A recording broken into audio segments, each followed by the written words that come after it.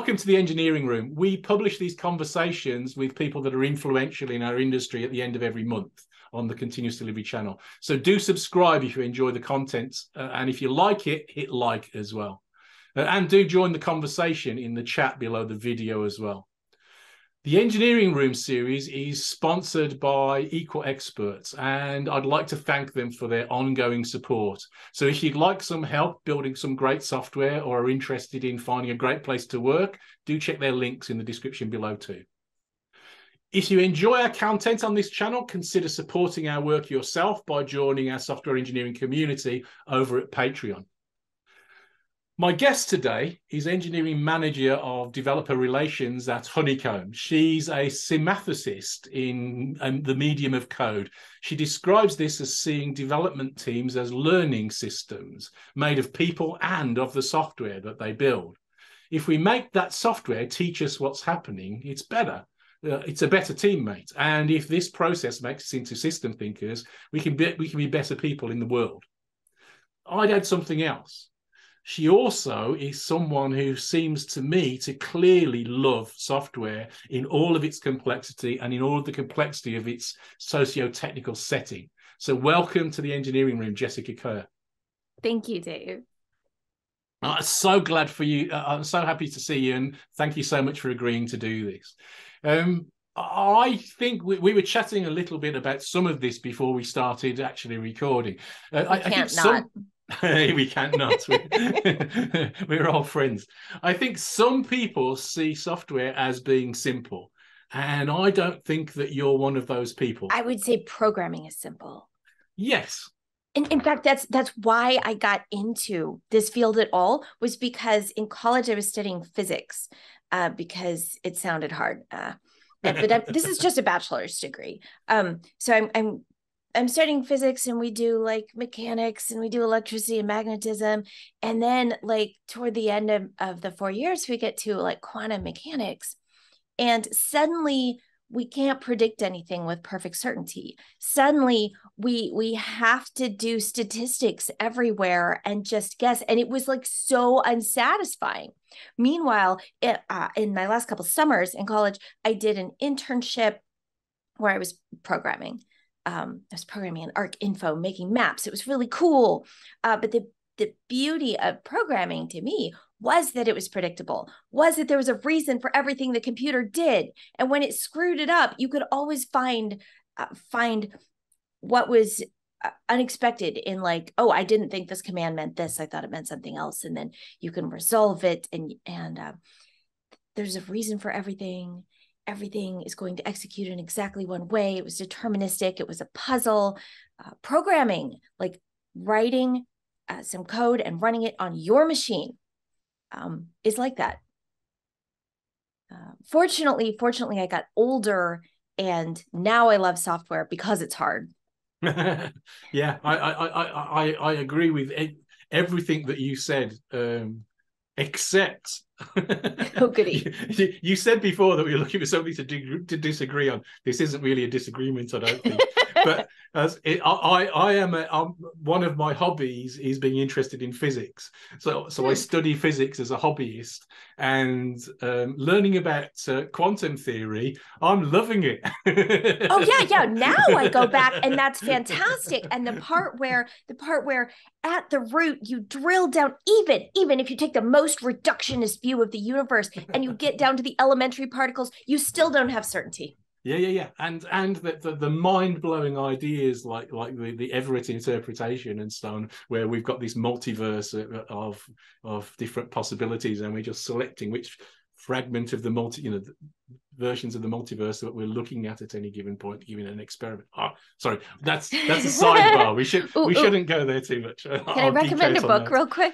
Yeah. So for physics, there's this gorgeous book. It's by Amanda Geffner, and it's called Trespassing on Einstein's Lawn. Cool. And it's her story of how she went into science journalism because of a fascination with cosmology, with physics at the like, where did the universe come from kind of thing.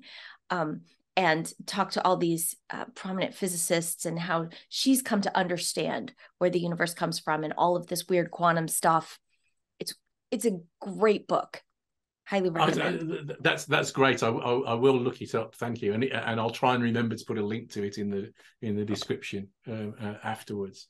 So we're both, now that we've grown up a little bit, me more than you, but we're both complexity geeks, and that's one of the allures. But the other thing that you said that I think is really important is that actually, software is in many ways simple. It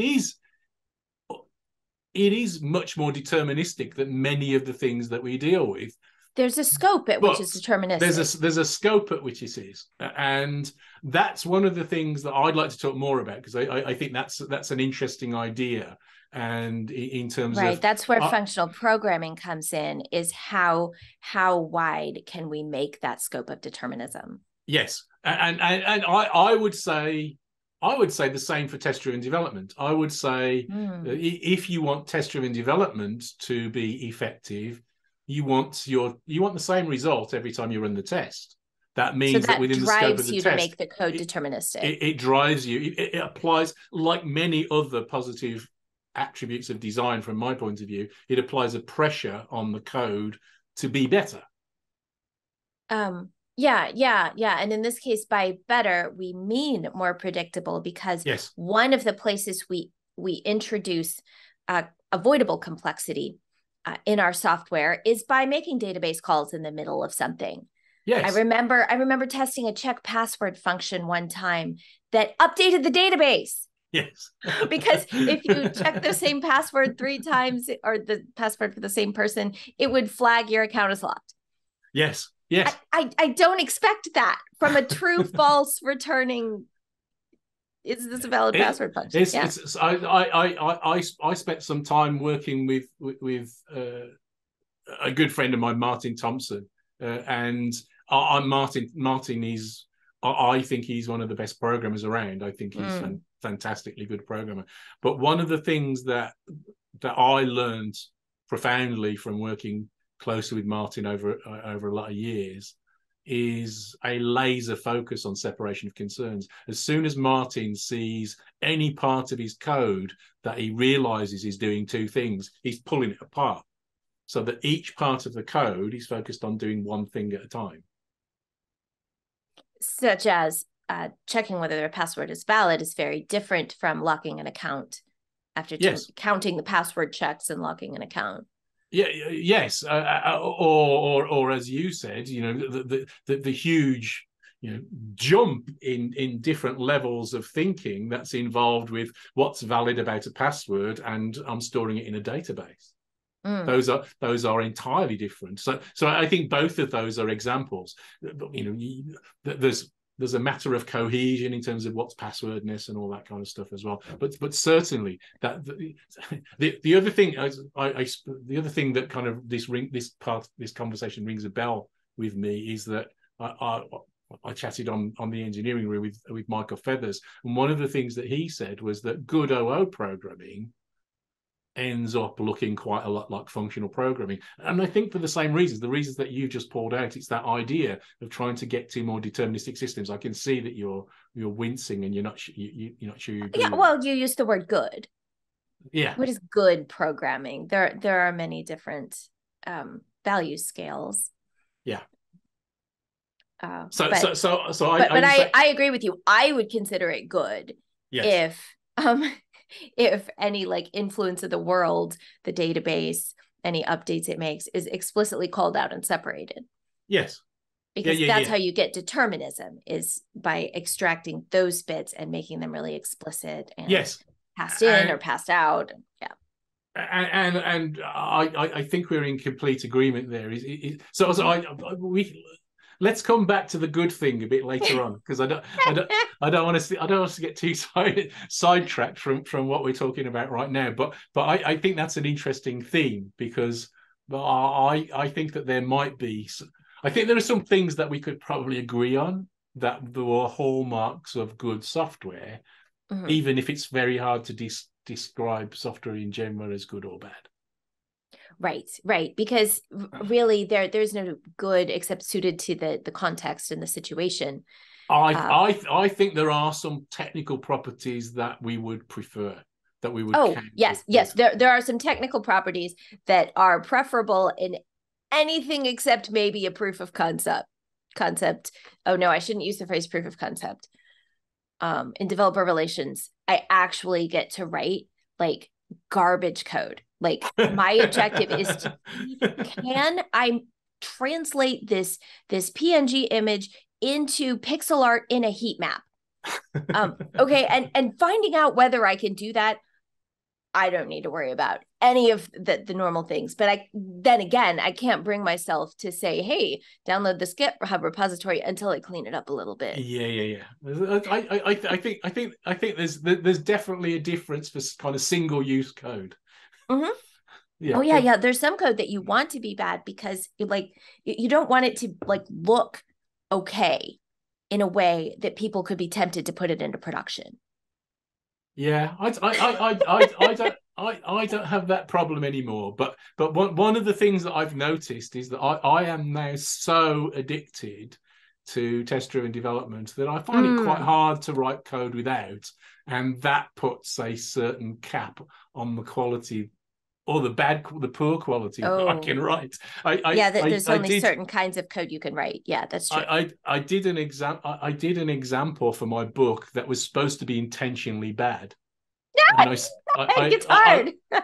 I wanted to write what I thought was really bad code and then point out all the reasons why I thought it was bad and then work on it a bit over time to refine it and pull out some ideas that improved it. And I started off the way that I always start writing code, by writing some tests. And I had to stop because I couldn't write the code bad enough to be able to show the things that I wanted to show. It's much easier to find bad code than to write it. Yeah, it is. It is. We've kind of gone down a slightly different route to where I thought we might with my opening remarks, but that's cool. That's absolutely fine.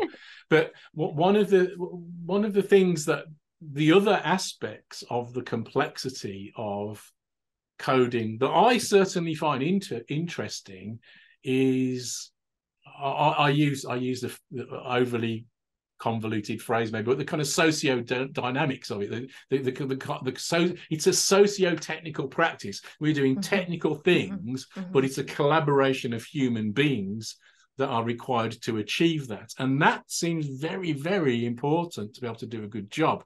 And unless you are writing on small stuff on your own. Right. I think a lot of what we try to do in how do we organize our teams, how do we break the code into processes, that the point of microservices is to try to get something small enough that it becomes a deterministic puzzle again. Yes. It becomes something a single person can work on without having to collaborate with others. That's a fantasy. Because you just push that complexity up into the social fabric and into the API calls where it's harder to see and harder to test. So I agree with you. There's no software without people. Oh yeah, there's that fascinating experiment at Twitter going on right now of how long can we keep this software running with most of the people gone. Maybe it's longer than I expect. I could be wrong. Every circumstance is different. But yes, like the resilience of software, what keeps it working, what keeps it safe, what keeps it growing in scale and adapting to the increasing expectations of it is always people. Do you think that change in effect in the life cycle of software from a living, ongoing, evolving thing, which is I think that how most of us would tend to think of it these days, to the more project focused worldview that certainly held sway for quite a long time, which is we'll hire a development team, they'll build this project, then we'll roll them off and it will go into maintenance mode. Well, a lot of books, and I read a lot of these, written in like the 70s, 80s, 90s, they're writing software to move to code stuff that was all people, right? They're taking paper processes and moving them to software, which is a huge shift. But there is such a thing as new software. There, right? There was like this gap of all the things in the world that hadn't been software yet. And so there was like this quantity of code to write. Also, you didn't have a bunch of open source. You didn't have frameworks online everywhere. And so a lot more of what you needed, you wrote yourself. So there was more of an idea of breaking things apart and writing a lot of software. And we don't write that much code anymore, relatively. But now everything that needed to be moved to software is in software. And so the software that we're writing is either modifications of that, replacements of that. That's a different rant. Or something entirely new. Yes. And the interesting part, of course, is this something entirely new. But the point is, there is a lot more ongoing improving of software now, because there's so much software in the world already. There's not this big gap where there's no software. Yes. No, you've just voiced something that I believe for a while, which is that we are in a very, very different phase now. So in the early days, as you say, writing software was mostly translating human processes that were already in place into a computerized version of those processes. So you had experts that knew how that stuff worked, and users that kind of had some view of what they wanted more clearly. We've done that. We've done that to an extent. Just in terms of the users knowing what they want. I remember in the mid to late 90s, one of my friends working on a project which was to introduce a Java-based system for an old mainframe system that just that's fun. Ran the payroll kind of thing. And he'd got all of these, they'd got armies of users kind of, inputting data into these green screen terminals. And they were replacing it with this Java-based system, which in the late 90s was relatively slow, running in old browsers, but it was the cool thing to do. And and the users absolutely hated it because they were absolutely flying on this mainframe system because it really worked for them. Here's the socio-technical system again. Again, you're creating software for people who are adapted. Yeah. The people know how to use the mainframe. they have a relationship with that mainframe. There's relevant knowledge in their heads, and you're invalidating all of that. Yes. Yeah, and we've moved on from those days, but I think even then it was harder than we probably think. I think we've moved on a little bit, but I think the significant change is what you mentioned, in that largely we're either gluing existing things together, as you say. There's a lot of that going on, or we're doing something genuinely new. These days, there's less of that work of just translating old paper processes, because there aren't many old paper processes. There aren't as many these days. So that's different, and it also means that to some extent, certainly for the more innovative companies, there's even more exploratory work going on in terms of trying to figure out what the problem is to solve. Yeah. And the other thing is, there used to be a purpose for standalone software systems. Yes. Those old, the first version of the mainframes and the Java versions that replaced them could be useful by themselves with very few interfaces, just a few batch jobs that would FTP something over to, I don't know, the check printer or whatever. And that's not the case anymore. The software we write is mostly valuable in its integrations. Yes. So we're doing more. Yes, we're gluing together libraries, but I mean, at Honeycomb we do observability, and what good is observability until you can create the data in all these different languages and frameworks, hundreds and thousands of them, and you need to integrate with AWS, and then where do you put the data? Can you integrate with I don't know, people like Grafana, and it's all about where the software fits in with everything else in our lives that we already have relationships with, that we already depend on. So yeah, it's the glue work is the value there, the connections. But the other aspect of the complexity that seems to me that we have always struggled and continue to struggle to get to grips with is this bridge between the technologists like us that build stuff and the people that have the problems that we're solving. Well, one of the things that I've read and I've seen you say in presentations and stuff several times that resonate strongly with me, because I've said very, very similar things, is that our job is not to write code. Our job is to solve problems for people with software, is the way that I tend to put it. That's what we're employed to do. We're employed to try and produce things that bring value to people that they can use or do something, to provide valued capabilities. Our job is to provide valued capabilities to customers or internally to the business. Yes. And other people use those capabilities to solve problems. We don't solve their problems either. Okay. So it's just feels so like, I don't know, egotistical or something to say, I will solve your problems. No. Okay. I can provide you capabilities that you might then choose to use to solve your problems. Yeah. Okay. So I'm happy with that correction. Okay. So we're working, we're working to, deliver something that can help people, to do whatever it is that they value. And that's our job. It's not the job of just writing software or they're doing something that they value. Yes. And that's different from our values. Oh yeah, absolutely. Such as good code.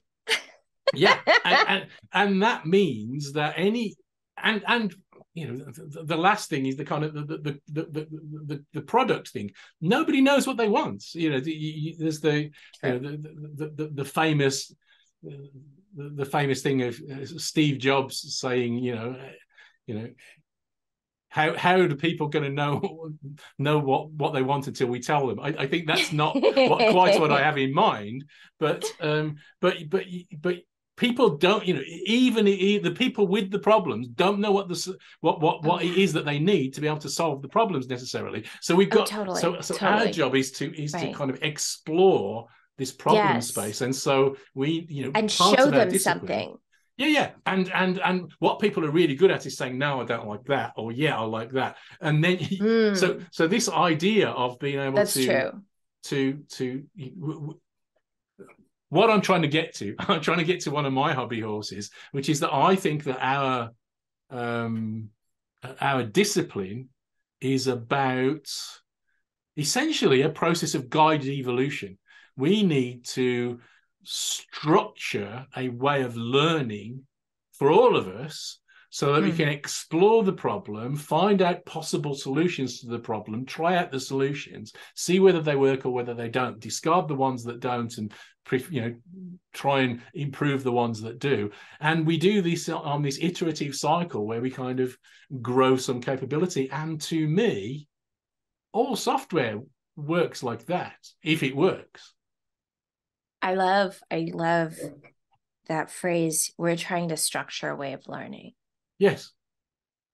And I think that's one of the cornerstones of what it is, that what our profession should be. We should become experts at learning in order to be able to facilitate this kind of.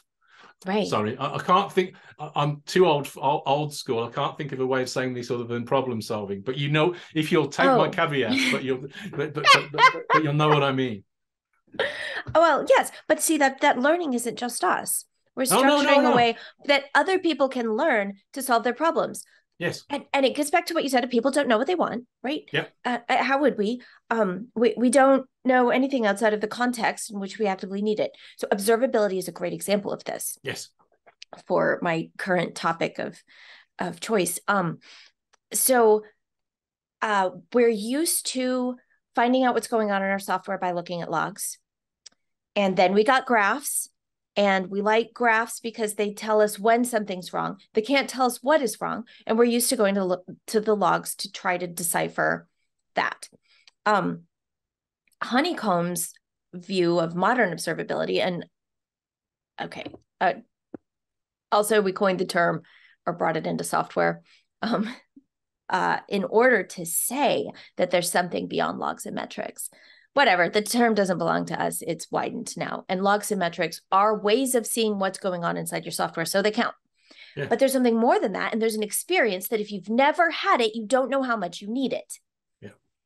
And that is being able to go from the graph, click on an example, get a distributed trace, find the problem, see what's slow, ask, is this normal, get back to another graph. There's this way of navigating between the graphs and traces, which are better than logs. That if you've never worked with distributed tracing, and if you've never had that connection, if you've never been able to query any metric that you didn't previously label as a custom metric and pay for, you don't know what that experience is like, and you don't know that you want to do that. Yes. You don't know that you could be solving these problems in 20 minutes instead of all day. Yes. Poring over logs. And so that's an example of once you show this to people, then they can say, how would I know to do that? That I want to be able to zoom in. They can like give you the details only in context. Yes. How did that field get there? How can I add more? That they can discover what they need in the work.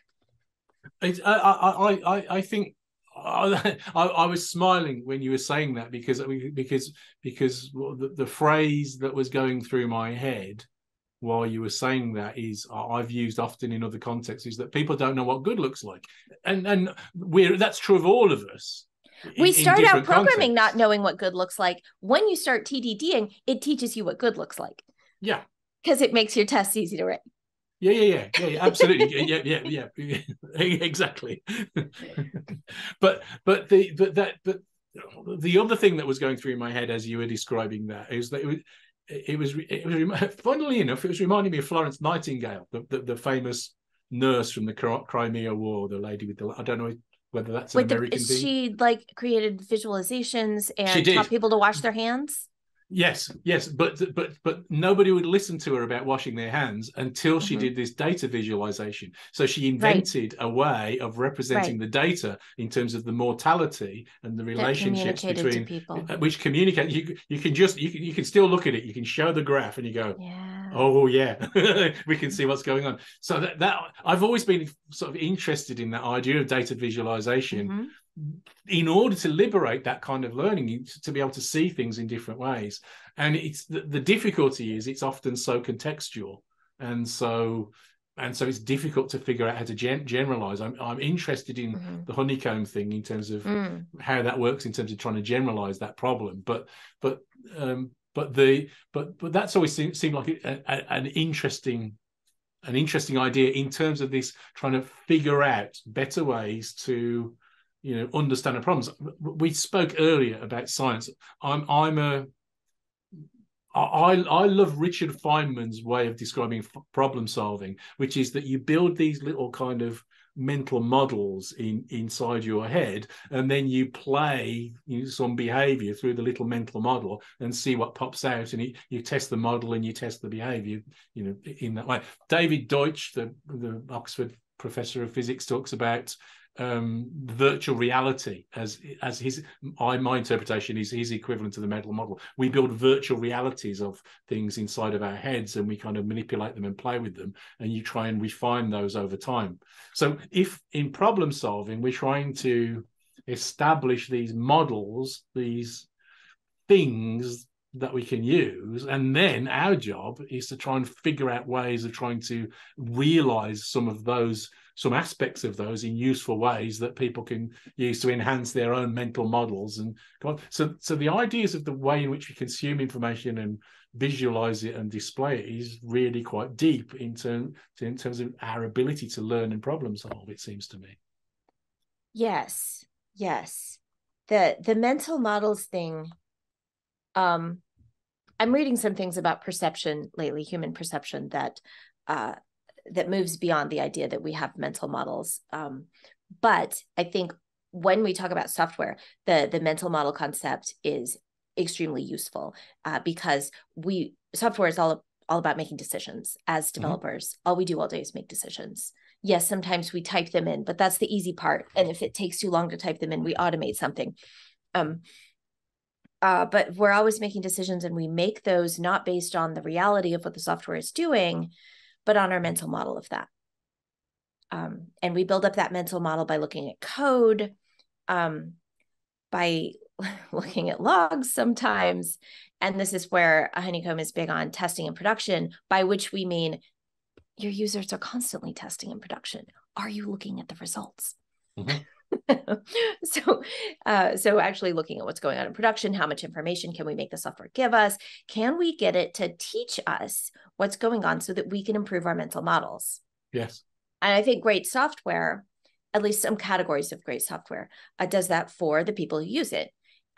Like if you have accounting software, if you're entering an expense report, well, it happens that like categories are important for expenses because something finance, and the software can provide me a list of categories that mean something to me, and thus teach me how to enter my expenses better in ways that are useful to other stakeholders, like the finance team. So great software teaches stuff to the users, and like in Honeycomb, we totally are trying to get you an interface that teaches you about your software, which is fun. You're right. So there's mental models on both sides. There's our mental model of our software. There's our user's mental model of whatever the domain is that our software, and that's where the complexity lies. I think this is the Fred Brooks meaning of essential complexity, the domain complexity that expense reports, actually, there's a lot to tracking expenses and reimbursing them and budgeting for them and allocating, I don't know what all they do, but there's a lot to it that's in the software, and I don't have to worry about it when I enter that expense report. Yeah, and it's the core domain, as Eric Evans would call it. Yes. This is why domain-driven design is about, let's get at that complexity and make that, not take it away, make it explicit. Yeah. And represent it in a way that lets the software not be, have separation of concerns and not be super braided and intertwined. Yes. Yeah. Yes. So mental models. Yeah, and that's models is such a loaded term, and you reacted to it in a way that I don't think I meant, which is fine. But it's a difficult term when we're talking about it. But it very much informs the way that I approach software development in terms of I always have a model of that I'm updating all of the time as I go, but kind of this is my current cut of what I think, how I think this is working, and what talks to what and under what circumstances. And it's intentionally. I try and keep it a little bit fuzzy and a little bit vague because I don't want it to be too precise so it doesn't tie me down too closely. But I've always got a direction of travel, and I see. Oh yeah, some direction code. of travel. I like that. I'm always thinking of the data flow. Yeah. Yeah. So I see some code that doesn't obviously have any direction of travel left. There's just the old big ball of mud where people just tactically put stuff wherever they happen to land at the time, and there aren't any class organizing A invokes principles. class B, which calls back to class A, and you're like, yeah. Yeah. I had a client. This is a slightly different scale, but I had a client. It's a couple of years ago now, but they had to They had to run their build 7 times before they got a viable output because of the circular dependencies in the build. Wow. So I made their build 7 times faster.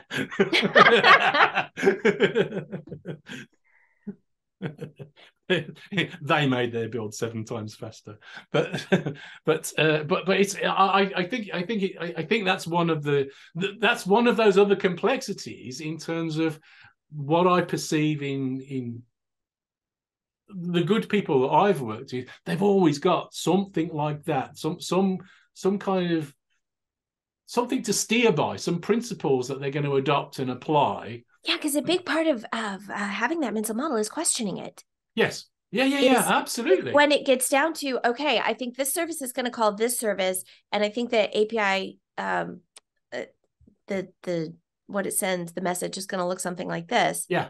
And then you go try it, and you find out, and does it match? And if not, then you've learned something, and you can refine your mental model. And we have to do this. This is development as learning. We have to do this mental model refinement all day long. Yes. Because we're not working on a single program in our laptop that we can understand the whole thing at once. We're working on a software system much bigger than us, being changed constantly by people who are not us. And we have to build the piece of the mental model we need to make the decision we're trying to make, to fix the bug, to implement the feature, whatever it is. Yes. We've got to refine and make concrete the mental model of that piece of the system by testing the fuzzy one we already have. Yes. Yeah, absolutely. 100%. So you're doing a great job of helping me to sell my books. so that's kind of what the first part of my engineering book is trying to say. You captured it really nicely. I talk about this in terms of working experimentally, and I think that one of the deep important aspects of being a software engineer, a good developer, whatever you want to call it, is starting out assuming that you're probably wrong rather than starting out assuming that you're probably right. I'm going to have my falsifiable theory. Yeah, absolutely. I'm going to start off with the assumption that I'm probably wrong. I've got a theory. I've got a position. I've got a hypothesis of what it is that I'm doing. This is the model that I hold right now. And then I'm going to figure out if there's a way that I can show that the model's wrong. And I'm going to try and do those things first. Because if I can find my model's wrong, that's the fastest route to learning. And this gets back to physics, because that's the biggest thing I got out of studying physics in college that I apply to programming. Yes. Is that when you do an experiment, you change one thing at a time. You say what you think is going to happen, and then you find out whether it happens. Yes. Yes, and we can do that on the smallest scale. I do that when I do TDD. So when I write my test in TDD, and then before I run it, I say I expect this to fail, and it's going to fail with this error message. Yes. I love pairing or sometimes streaming, because I will say that out loud with my mouth. What I expect to happen.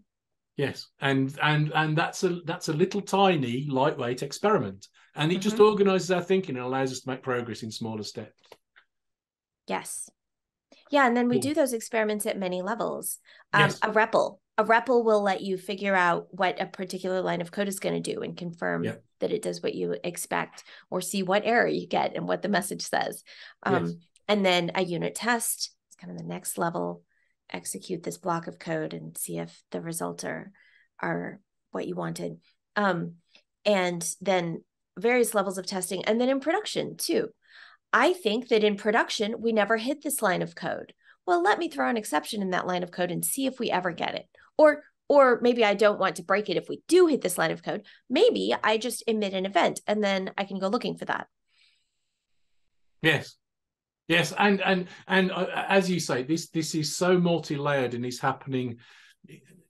It's many people talk about software development as a complex adaptive system, which I think is exactly right. You prod it in one place and it pops out in another, and it's a very difficult dynamic environment. Right, you have to look for surprise at that level. Yes, and that, I mean, even at the level of testing something in the REPL or unit testing, you're always looking for surprise. Yes, and also trying to predict some of the ways in which your idea, if this is my model, how can my model screw up?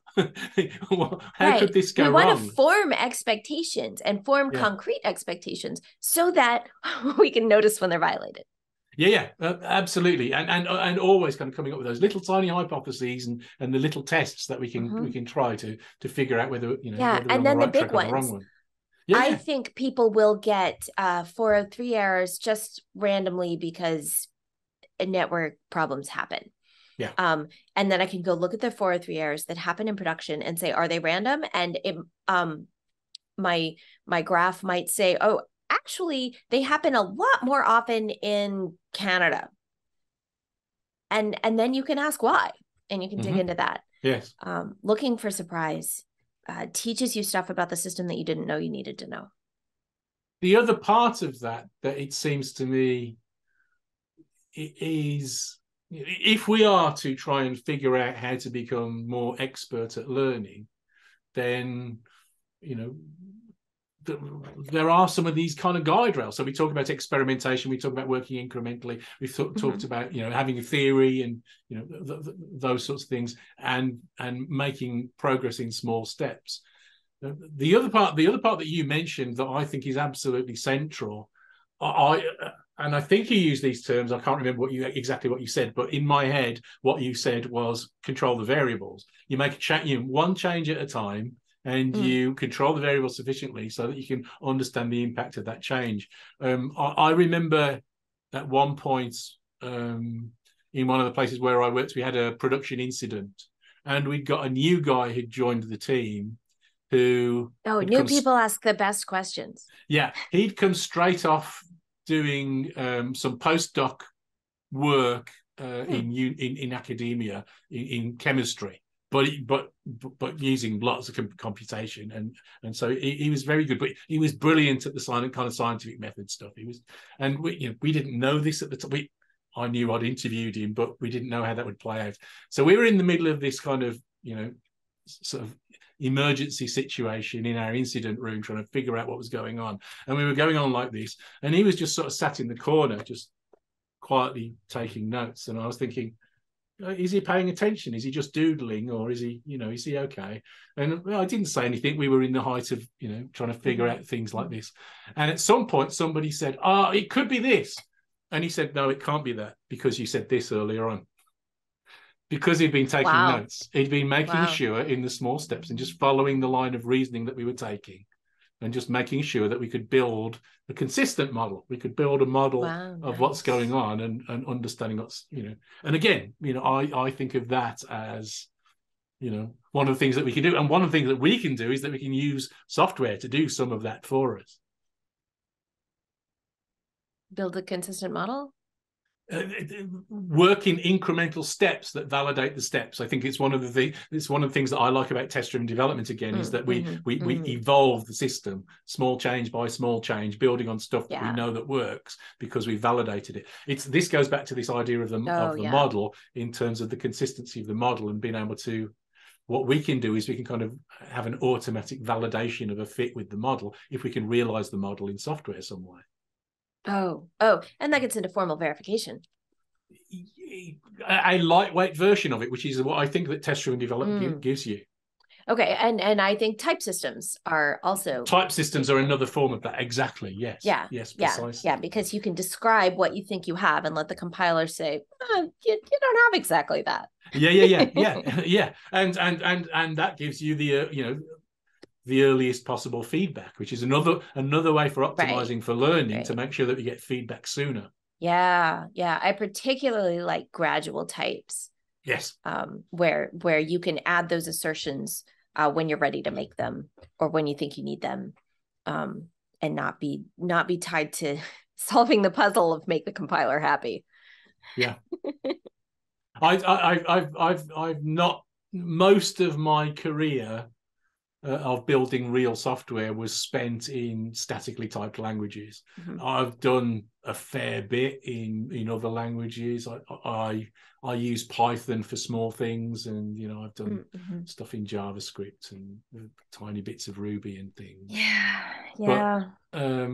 But I must confess, I like typing. I've not tried a language that supports gradual typing. I think it's the best of both. Yeah. Because like in Ruby, while I'm writing a program that's small and on my computer and fits in my head, it's great that I don't have to declare types. Yeah. And I don't have to satisfy the compiler because my mistakes are small enough and local enough that I just fix them. And it's nice and it's elegant and it's cute. But when I come to someone else's Ruby code, I hate it. I hate it. Yes. I hate looking at someone else's Ruby code. Yes. Especially if it doesn't have tests, because it doesn't have types. And I don't know what this argument is. And I don't know what I'm trying to return. Yes. And then your tools can't help you. Yeah. Right. And nothing can tell me. And you have to go read the code and read more code and hold all that in your head. Oh no, just put it in the types, please. That's why I love TypeScript. Yes. I love TypeScript. I turn all the strictness off when I'm writing code. For shared code bases, some strictness is useful, but I can also turn it off while I'm messing around and playing with it until I find the shape that I want. And then I can state the shape that I want. And then everyone else can come to it and see the shape that it has. Yeah. And that's the speed of feedback that you get with a type model in the software. You can get your right. It's right there in the red squigglies. Yeah, my idea gives me a red squiggly line when I've screwed something up. I love that. That's brilliant. Yeah, and sometimes it'll fix it for me. That's it, indeed, or suggest alternatives. Yeah, that's really nice. There's something I wanted to say about the scientific method. Yes. Incredibly important. It's important at all levels of software. Use it when you're programming, and also use it when you're troubleshooting complex software systems that are interacting with everything. Yes. But don't use it with people. You cannot control the variables. You cannot perform a repeated experiment or a randomized controlled trial with software teams. It's not a thing. It only barely works with humans at all in medicine, and that only because of tens of thousands of people involved. We have the team we have, and we're inside it. We're inside the system. And that takes a completely different kind of experimentation.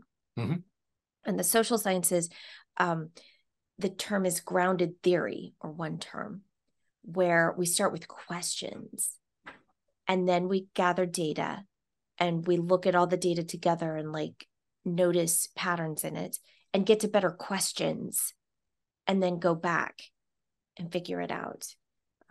And this is what we can do in our retrospectives. This is what we can do as I want to say as managers, but only in the sense that managers have noticed what's happening in the system and try to make it better in their job description. Really, everyone can do this. Yes. Is look at what's happening between the people in the software, and then make it better, and then notice if it makes a difference. Don't expect to measure a difference. Notice. Just look for people saying, "Oh, yeah, I saw this error message and I knew exactly what to do." Good job. Your error message helped. So I agree with what you're saying yet again, but I want to dig in a little bit and explore that idea. So if we're working on these things and we're looking for ways to improve whatever it is that we're doing, we build better products, work more effectively, build higher quality software more efficiently, whatever it is that we want to do, in that kind of social side of the problem, the people side of the problem, which is the hard part. What are the tools and techniques that allow us to I'm assuming that you're not saying, you don't apply the scientific method, but you're still interested in science and evidence and those sorts of things in order to make decisions. Yeah, you still just got to try be, to it's like, just so much more difficult to interpret the results. You can't control the variables. Right. The results are better questions. Yeah. And so you still want to like notice your expectations, question them, look for surprise. Surprise is always your friend if you're open to it. Start off assuming that you're wrong. Yeah, and this is where like sometimes I have books about this that I haven't read yet. This is the social science of owning the books doesn't count. It does. Well, I read chapter 1. And it does count, like knowing that the concept exists and knowing what to Google when yes, it does. Yes, to learn more. Yeah, today I was reading something about conceptual inquiry, which is about digging into finding out how do people work, like what capabilities do they have and need, and you have to get them in context for that, because if you ask people how they work, they'll summarize it like you and I are doing now, talking about programming. But if you really want to learn what to do and how to make it better, you have to dig into the details. This is where ensemble programming and pair programming are really good at transferring how to do this work, methods and concepts, and those mental models of the particular software. They transfer, and we learn from each other when we're doing the work together, when we're changing the software together. You have to get super concrete with it. Can we get a bit more concrete with this? Can we come up with an example of a problem that we might face and how we would solve it? So, good idea. I don't know if you've got one. I'm just nervous that we're talking. We're speaking abstractly about abstractions. Abstract. Yes. Which is very tempting and enjoyable, and also not nearly as communicative as you think it is. Indeed. Indeed. So as a new developer, there's a lot of examples of this. And not only new, but new to a team. Here we go. Here's a concrete example. I was playing with trywilco.com the other day. Okay. And this is a website that's about do programming challenges, except they're not like toy programming challenges. They're make a change in existing software in the context of a team. So like really realistic development experience. There's not real people. The people are chatbots. But the manager says, okay, here, fix this bug. I created an issue for it. The issue says, when creating an item, people are seeing a broken image and we want them to see a placeholder instead if they didn't put an image. And I am like, I'm approaching the system. I have cloned the repository and I have Docker composed up, and I have created an account in my local version of their little marketplace. And I'm like, what does create a new item mean? I don't know. What is this placeholder you're talking about? And there's like, click here for more information, and clicking here took me to a page about something about partial data. Like, no, I did not want an abstraction. What the F is create new item in this context? And this is where I really need to sit with someone, because if we were sitting together, and they said, oh yeah, when you create a new item, and I'm like, can you show me how to create a new item? And they would show me, and I would be able to do it. And then I would say, okay, where is that in the code? And probably they'd show me, but directly, because they know, but it would be even better if they showed me how to find that in the code. But when they show me in the code, I would like, I can say, how would you find that? How do you know it's there? And they can say, oh, I can search for this, what do you call it in React? The event name. And then I can see where that is emitted, and I can see where that came from. And it's only when you're doing the work together that you can ask questions to get to that level of detail, and find out what's going on. Yeah. I can sort of recommend trywilco.com if you want to like show someone what it's like to be a software developer and see if they like can even conceive of the level of patience needed. Because when you do figure out how to create a new item, then you have to get past another bug in the validation before you can even duplicate the one that you're supposed to fix. Typical. So normal. But also it's a really complicated scenario that they're implementing, and it has its own bugs. Yeah. Yeah, expect to be really frustrated. But it's realistic. So in a real situation, I think we're saying so this is just my want, I suppose. I'm trying to figure out what the underlying principles are, and the best that I can do at the moment is that, going back to something that we said earlier, is that this is a socio-technical thing. We need to collaborate, and we need people will have different knowledge, different experience, different contexts, and we need all of those things in order to be able to do a good job. I want to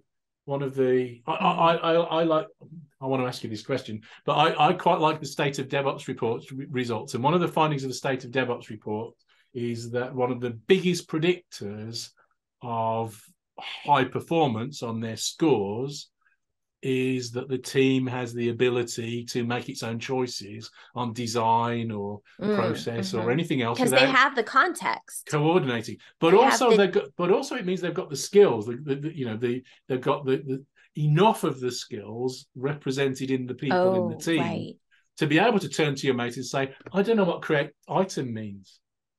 Yeah.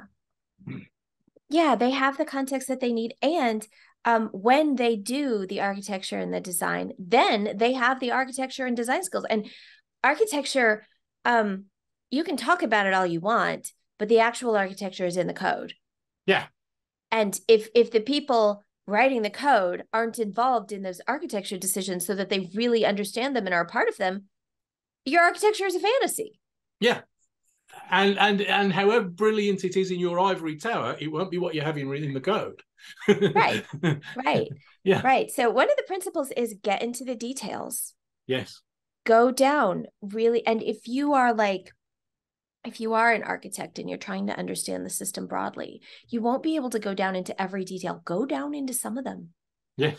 Sit and see some real problems that happen, and then look for patterns in the details. Yes. Yeah, not in the summaries. Absolutely. I used to work for ThoughtWorks many years ago, and I was sometimes called one of their kind of lead or principal architects on different projects or something like that. And ThoughtWorks kind of constitutionally didn't like the term architect very much. Because we didn't exactly the kind of reason that you're talking about. It implies the ivory tower. It kind of there's a risk that it implies the ivory tower. But one of the things but I think architecture is deeply important, but it's a practical thing. And if the people that are thinking, I think everybody should be thinking about architecture, everybody should be thinking about design, everybody should be thinking about coding, because they're all one to me. They're just different resolutions of detail of the same problem.